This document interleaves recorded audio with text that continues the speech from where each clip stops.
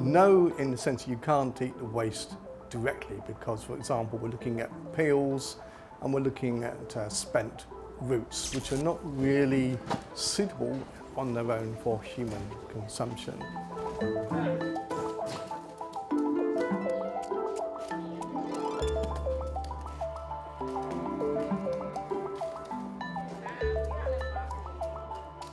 But the answer is yes, because what we can do is we can turn that waste into something that can be consumed by people and a product that is safe and nutritious.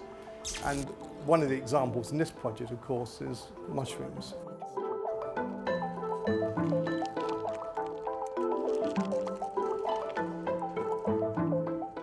Basically, you have your cassava waste. It can be cassava peels or cassava sticks, or both of them combined.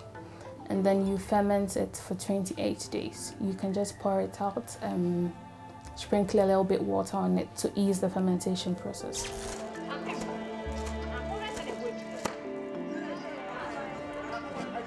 Then you bag it into polypropylene bags that you can sterilize. And then you introduce your spawn into them.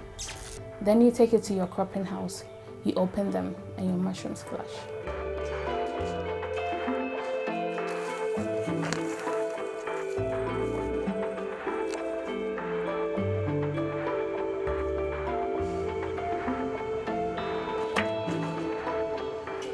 It's like growing a plant from the soil.